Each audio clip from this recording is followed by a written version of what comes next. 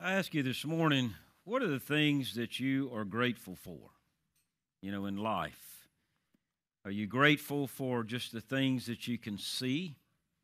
Are you grateful for both the things that you can see as well as the things that are that are within? Are you grateful for only those things that money can buy? Are you grateful for the gifts that flow from heaven? Are you grateful for the people of your life or grateful for the relationship you have with the Lord God? There are many things in life that we can be grateful for that is beyond from the naked eye of those things that we can see. God is a good God, as He's proved over and over and over throughout the history of Israel, and over in your life and mine, that He is more faithful to us than we are faithful to Him.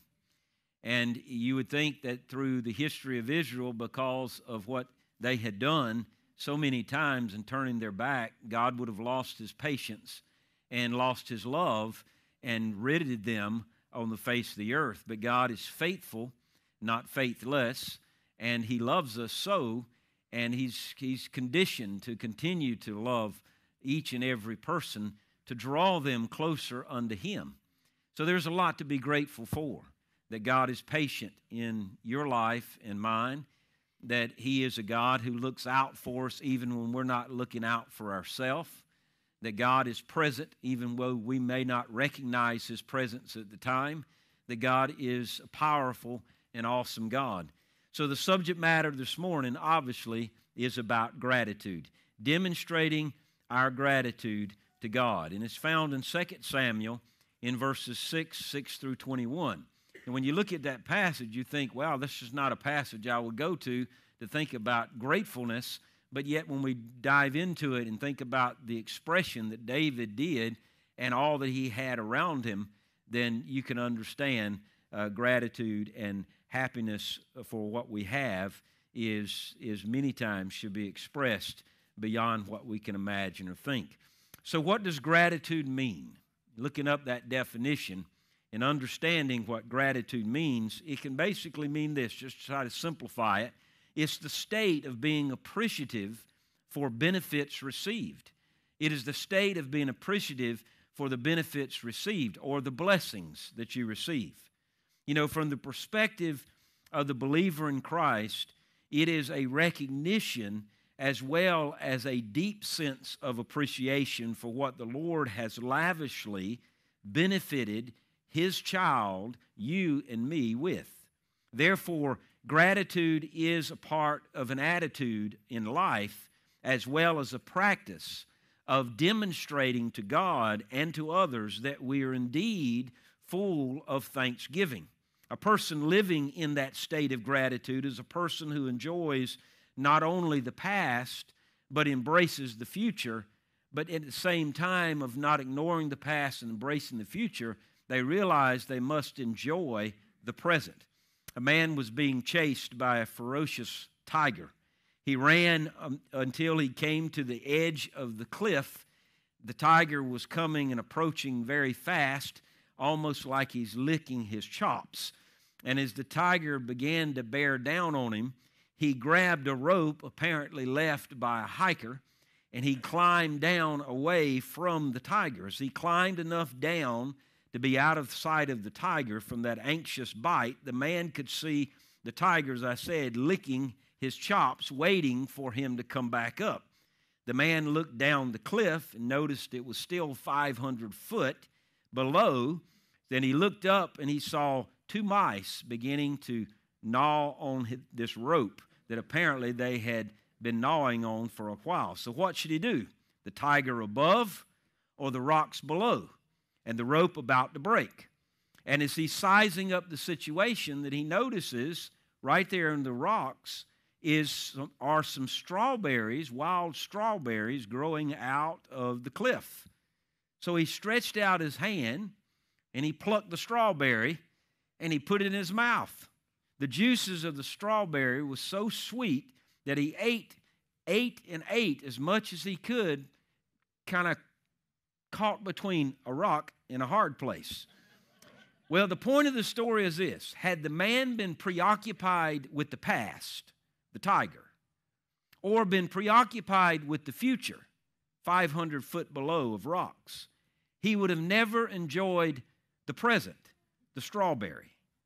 So gratitude may then be more of an expression that's deep within us of what we receive now and in our present situation. Well-rounded gratitude may be the demonstration of the giver, God Himself, who's gifted us with many benefits and many blessings, and yet we give God our gratitude for all those things that we have.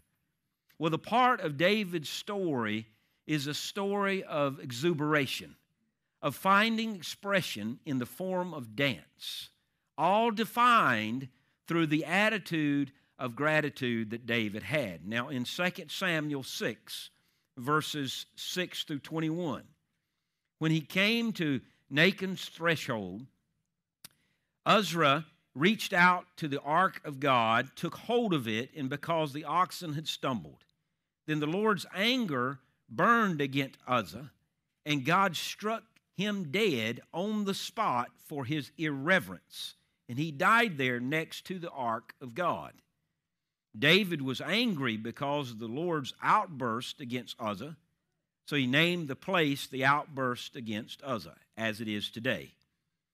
David feared the Lord that day and said, "How can the ark of the Lord ever come to me?" So he was not willing to move the ark of the Lord to the city of David. Instead, he took it to the house of Obadiah and the Gittite. The ark of the Lord remained in the house 3 months. Now down in verse 12, it was reported that King David, the Lord has blessed Obadiah's family and all that belongs to him because of the ark of God. So David went and had the ark of God brought up from Obadiah's house to the city of David with rejoicing. When those carrying the ark of the Lord advanced 6 steps, he sacrificed the ox and the fatted calf. David was dancing with all his might before the Lord, wearing a linen cloth. He and his whole house of Israel were bringing up the ark of the Lord with shouts and the sounds of the ram's horn. As the ark of the Lord was entering the city of David, Saul's daughter, Michal, looked down from the window, saw King David leaping and dancing before the Lord, and she despised him in her heart. They brought the ark of the Lord and set it in its place inside the tent David had set up for it. Then David offered burnt offerings and fellowship offerings to the Lord's presence. When David had finished offering the burnt offerings and the fellowship offerings, he blessed the people in the name of the Lord of hosts. Then he distributed a loaf of bread, a date cake, a raisin cake to each of the whole multitude of the people of Israel, both men and women. Then all the people left, each to his own home. When David returned home to bless his household, Saul's daughter, Michal, came out to meet him. "How the king of Israel honored himself today," she said. "He exposed himself today in the sight of the slave girls of his subjects like a vulgar person would expose himself." David replied to Michal, "I was dancing before the Lord who chose me over your father and his whole family to appoint me ruler over the Lord's people, Israel. I will humble myself even more and humiliate myself."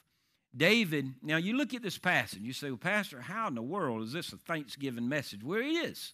It's all about an attitude and a heart of gratitude. Now, you've got to take it in context. The Ark of the Covenant was an ark that was transported with the people. It was the representation that God's presence was with the people. And inside that ark were 3 things that they kept, and it was very important. And they traveled that ark. And the whole idea was when they got to the place where they needed to build the temple, the Ark of Covenant would be the central part of that temple. And so here was one Uzzah who just happened to stumble. The word was given.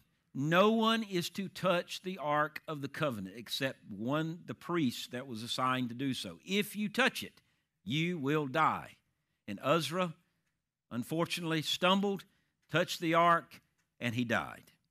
Now, that's the sad part of the story. And it angered David because David's now thinking, my friend is no longer with me. And also, then if he can't touch it, how can I touch it? So how's this ark going to go with me as I travel as a person, as a leader for this nation? And so he's up in the air. And in the process, things began to work out. And all that began to happen. And so they devised a plan, and the Ark of the Covenant was now in David's presence and was traveling with them as they go. And so as a point of gratitude, David is recognizing the presence of God in his life. He's recognizing that God's presence is so vitally important.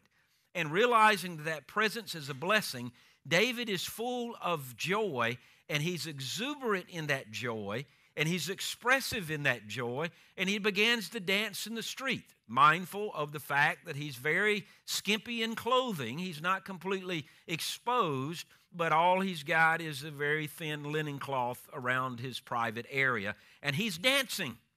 Well, his wife doesn't get the whole motion that's happening, literally, and she's up in the air about it. So here we understand that David is finding such an expression to God in the form of dance to say to God, I'm thankful for what you have provided and a solution that you have provided so that I know that everywhere I go, your presence is with me. And I am thankful for your presence. I am grateful for your presence. And I applaud you, God, that your presence is with me, even in my state of anger, even in my state of confusion. I realize your presence is real. Each and every one of us will express our gratitude in many different forms, whether it's through something celebrative in an outward form, enjoying a meal with a family, or maybe a private conversation with a public demonstration. We'll do that. We'll express our gratefulness some way or another. But although Scripture does not command how or what form of expression we use to demonstrate appreciation to God, it does command us to have a grateful heart, even in the face of difficulty, even in the face of the things going well. We're to have the expression of our thankfulness to God. King David at this point in his career in service to God and the people was a man full of energy and a great desire to know God, to live for God. He was considered a man after God's own heart. And yet he wanted to really let God know, I thank you for what you have provided for me. The setting in this passage in 2 Samuel was that transporting of the ark. And it's the central area of worship. So when they devised a plan and the ark was there, it was saying to David and everyone around him, you can worship me. I'm with you. And as I said, the symbol was God's presence with them. And yet the central part of their life was worshiping God. Now, understanding these tablets of stone written in the 10 Commandments of tablets of stone placed inside that ark, a shrine for them. The very finger of God had written those commands and was inside that ark. So not only is it the presence of God, it's the work of God represented in that ark. So very important for them to realize that this represents the Lord's presence entering into the people's lives. So if they left the ark and walked away, they would be like walking away from God. But with the ark ahead of them and them following it, they were following God's presence. And when the ark stopped and they stopped, they entered into his presence. So it was very, very symbolic and very important. So we find a man in his 30s leading thousands of men to war, yet a king who took the time to express his loyalty to God through the attitude or his gratitude. By doing so, we get a glimpse of David's worship life in the process. These are the areas of encouragement where you and I should focus not so much on the past or the present, of the future, but more so on the present, pointing us toward what we have right now in our life, not what we missed or what we can't have, but what we have right now. You might think it's easy for David to express gratitude because, after all, he was the king of a nation. He enjoyed his work. He was confident in the Lord. He was a powerful man with many people around him. But this was only the small part of David's life. He demonstrated to all who took time to notice the gratefulness that lies within his heart in the good as well as in the bad, in the happy as well as those sad times, in the strength or even in weakness, in times of failure as well as in times of blessing. So let's talk about demonstrating our gratitude. Number one, as David teaches us in verses 6 through 14 that we read, gratitude, we should be grateful to God in the face of tough times. We should be grateful to God in the face of tough times. The character closest to David's heart was Uzzah, his friend. But Uzzah disobeyed God, and by touching that ark, it resulted in his death. The ark so sacred to the people that no one was allowed to touch it except those who were assigned, because it was holy ground. It was off limits. And yet in verse 8, it says that David became angry at God for punishing his friend. And he questioned how he was going to continue to move the ark because he was afraid if he touched it, he would die. And as we know from the character of David, when David made a friend, he cherished that friend closest to his heart. So it bothered him. He was in grief, and he blurted out his anger to God. And by the time we get down to verse 14, it's recorded that David danced in the streets before God and for all the people. So tough times did not discourage David from being grateful to God for the things that he does have. Yes, he could have stayed in his anger for the thing that he didn't have anymore, his friend, but then he began to see the representation of the ark in its movement with him, and they worked out the plan of everything that was going to represent God's movement with the people, moving them closer to the idea of the central area of worship of their life. David became very grateful to God for everything that God allowed to happen, because now David, even in the motions of anger and questioning, is celebrating in the middle of the streets in exuberation, giving thanks to God for his wonderful presence that is very powerful in his life. It was after that blessing of Obadiah's household that David realized God's confirmation. He realized God's care. It was continual in his life, in anyone else through their actions or in their belief. Therefore, David danced in the street even in those tough times. Second of all, in demonstrating gratitude, we can demonstrate gratitude even in the face of jealousy. David's wife was King Saul's daughter. You remembered when David killed Goliath, King Saul at the time, who was only king for 3 days, he awarded David his daughter in marriage, Michal. And so he married her, and she became his wife, and they lived in happily ever after up to a certain point in their life. And this is one of those instances where David's father-in-law, Saul, had chased David for years, and out of bitterness, resentment, and hatred over him being now chosen king over Israel, who's going to replace Saul, he dethroned Saul. In this jealousy tendency Saul had towards David, David continued to press on forward, and even in the bit of his daughter now, Michal, not understanding his exuberation, not understanding his form of expression, not understanding his grateful movements and dance, she looks at it as a vulgar incident and him exposing himself to younger women. And so she despised him in her heart. Now, I'm not saying husbands go out there and take your clothes off and dance in the street. You know, that's not what the whole sermon's about, but you just got to look in the context of what David was doing. So possibly she was angry to him because he gave so little attention to her and so much attention to others. Maybe she was angered because he was doing something in the public that he would never do with her. Regardless of the point, the worship life of David is being expressed here, and his gratefulness of his heart is obviously being recorded by those who are watching. If there is some strife within his wife, surely David was blind to the fact.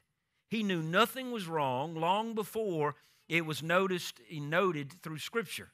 Yet David demonstrated his gratitude in the face of jealousy, in which I believe he probably already had some inclination that it had already existed. It reminds me of a story I read where a woman was suffering from a depressed sense of intimacy within her marriage. So the husband, concerned over the matter, decided that it was agreement that they need to go see a psychiatrist. The doctor listened to the details of the couple as they walked through their relationship and the treatment that the psychiatrist prescribed, and with that went over to the man's wife, gathered her in his arms, and gave her the most lavish kiss right there in the office with her husband. Then he stepped back. He looked at the woman's glowing face and broad smile, and turning to the woman, the husband, he said, see, the psychiatrist turned to us and said, see, this is all she needs to put life back into her. Expressionless, the husband said, well, can I bring her back on Tuesdays and Thursdays? Again, not an advice. Obviously a relationship is twofold.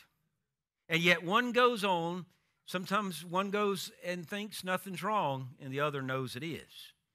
Whether or not you see it or not, David and Michal, David, in spite of those despised feelings toward him from his wife, demonstrated his gratefulness to God for what God had put in place. He was grateful. God's presence was with him. Number 3, in demonstrating gratitude is in the face of tough times and jealousy. Number 3 is demonstrating gratitude in the face of ridicule. So there are times in our life we're going to face tough times. Does that mean we're not to be grateful? Surely not. We are to be, even in tough times.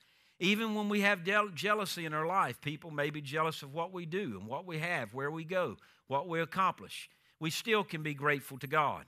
Even in the matter of being ridiculed, of someone looking down on us. As David returned to his home, his wife came out to the street and says, "Oh, David, how glorious you must feel parading yourselves in the streets for all those young ladies to see, shamelessly, without fault, revealing yourself to them." That's kind of the paraphrase of her expression. She was accusing him of showboating. And David wasn't showboating. He was saying to God, "Thank you, God. Thank you for all those things." He was happy. And it caused his feet to move and his heart to pound. And it got him in movement, and he expressed it through dance. David, as a form of gratitude in that culture, was doing something that was not shameful. He was finding full expression to God, and it was through dance. He was saying, this is how I'm communicating to God, thank you for your blessings. I'm not going to have to travel without the presence of God. I'm not going to be a king without the presence of God. I'm not going to be one who leads without the presence of God. God's presence is with me, and I give you thanks, and I give you praise that even in my leadership, even in my kingship, even in my doubts, your presence is with me. And he's thankful for all those things, and now he's being ridiculed for his expression.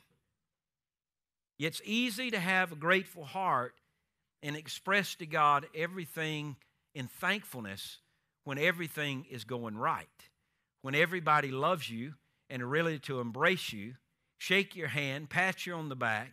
But in this passage, it was not his power, it was not his prestige, it was not his position that made him grateful. You don't hear him saying, "I'm grateful to God because I am king." He doesn't say, "I'm grateful to God because of all the monetary things I have." He's not saying, "I'm grateful to God because I've got thousands of people protecting me, and everywhere I go, they'd have to break through those men in order to get to me." He's not saying any of that. He's thankful to God in the face of grief, in the face of strife, in the face of ridicule, and it leads him to express to God, "Thank you, God, for what I have." So even in the face of those things in our life, the questions we have, the times where we feel lonely, the times where we feel drained, the times where we are confused, we can be thankful for what God has given us. maybe not those things we need to look out in front of us that we can grab a hold and say, this is something I've accomplished, even though that can be a blessing. But the things that are within us. And yet, you knowing Christ, you have freedom. Freedom from the penalty of your own sin and death. In Christ, you have the promise of abundant life. You have peace. You have patience and love and joy. You have all those things that only God can give. And so we can be grateful to God even when we're hurting, even when we're confused, even when we're baffled. We can be grateful to God. And this leads us to the fourth and last of demonstrating gratitude. We can demonstrate gratitude, obviously, in the face of blessing. And you find that in verse 21 and 22 that we read about David in that story. David, notice, is resolved now to worship in a time of persecution as well as in a time of blessing. He acknowledged God's call in his life. And to that, even to his wife as well, he realizes his blessing is from God, and he concludes, he says, wait, dear. He said, I am celebrating before the Lord and to him only. I didn't ask for an audience. I didn't ask for anybody to look. I didn't ask for anybody to parade themselves. All I'm doing is I started the dance and no one was around and everybody took notice and they're seeing things that I'm not doing because I'm giving God thanks and I don't have enough room inside that house and I'll kill you if I dance too hard. So I had to go out on the streets and I'm giving God my joy. I'm giving God my heart. He's given me blessing after blessing after blessing. His presence is powerful. His presence is real. His presence is mighty. And I thank God for that presence. And I'm dancing to that tune. And I'm saying to God, I love you, God, and thank you for all that you are to me. Okay, David, you want some apple pie then? I'm sure he put her in her place. David didn't claim personal credit. You don't see that here. He's not saying, look what I've done. He's not talking about the task of the huge task of moving even the ark to the central place of worship for all the people. It's not those things are not important. He did not claim to be a hero. He's not claiming to be a mighty warrior to the people or a savior to the people. He gave God all the credit. He gave God all the honor for all the great work in David's life.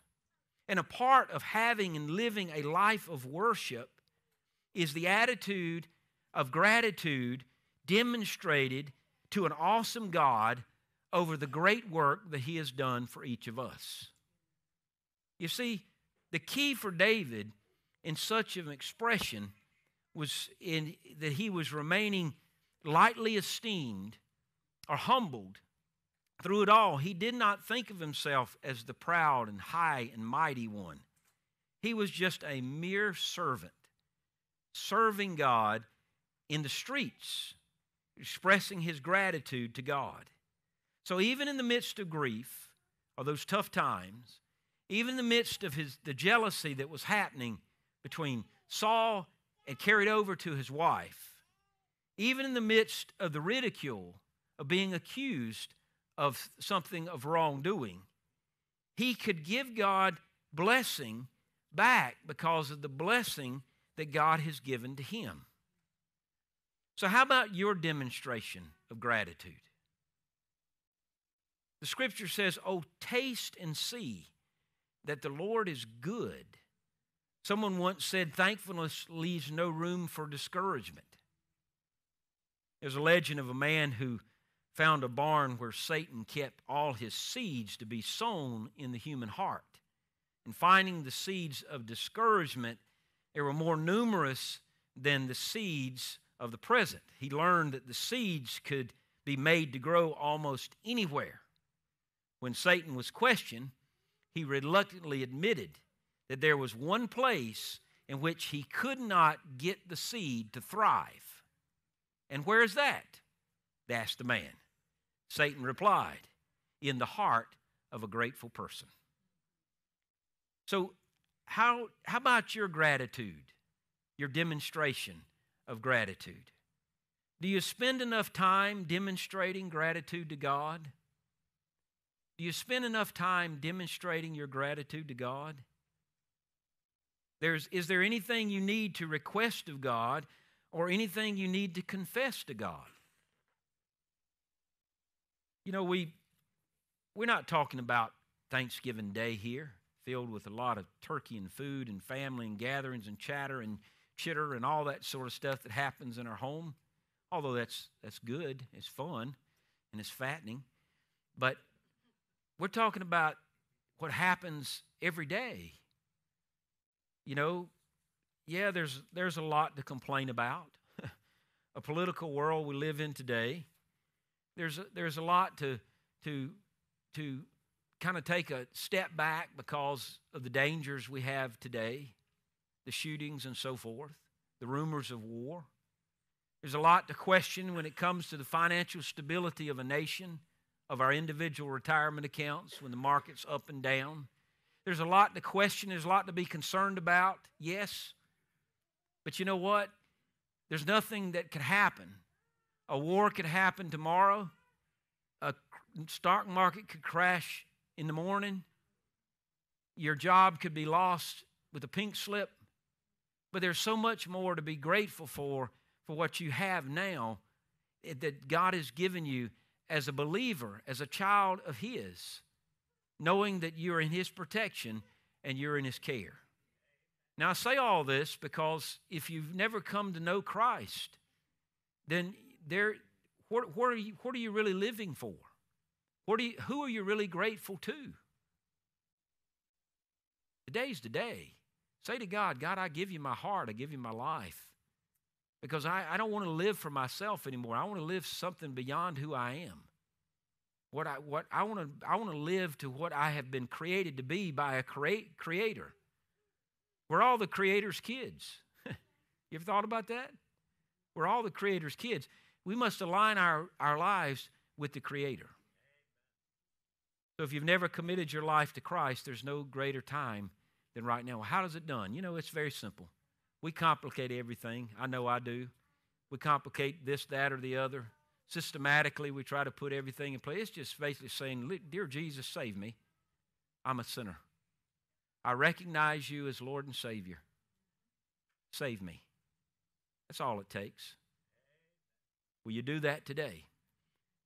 If for some reason you feel more with bitter and complaints, then why not just fine-tune the lens? Just like an eye doctor does when you go get your eyes checked. You look through those lenses and they're blurred, and he starts tweaking them a little bit, or she starts tweaking them a little bit, and they get a little bit more in focus, a little bit more in focus, a little bit more in focus. You say, okay, that's it. Well, fine-tune what you do have. Let go of the things that seem to cloud your vision. And be grateful to God for who He is and what He has done for you. Let's pray together. Father God, we want to thank you.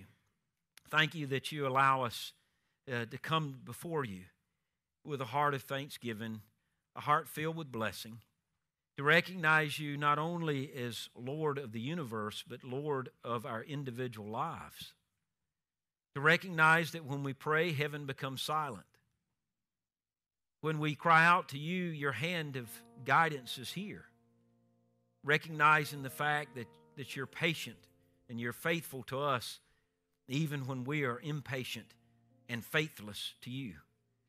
Father God, thank you for being one who cares for us when we sleep and when we wake, when we go afar, when we're near, when we as far as the east is from the west, when we arise, when we sit, you're there. Your presence is powerful.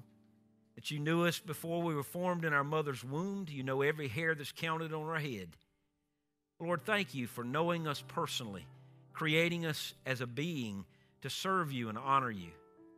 Thank you, God, for all the blessings that you have given to us through the Lord Jesus Christ, the forgiveness of our own sin, the life of abundance we could live, and the promise of everlasting life when we breathe our last breath on the face of this earth. We're grateful, God, that you're a God who looks out for us even when we're not aware of danger. We're grateful to God because of you, God, because of everything that you have put in place, all the appointments and all the divine happenings around us, the people that you have placed in our life, the children you have given us, the grandchildren you have given us, the spouses you've given us, the work environments we have, relationships with the people that have been encouraging and uplifting. We thank you. But thank you, God, most of all, that we know you as Abba, Father, our Daddy. In your name that we pray. Amen. My friend, our hymn invitation this morning, our hymn of commitment is Amazing Grace. As we sing that together, may our hearts be refreshed as we realize that grace that has impacted each of us and changed us and who we are. So let's stand together. Let's sing.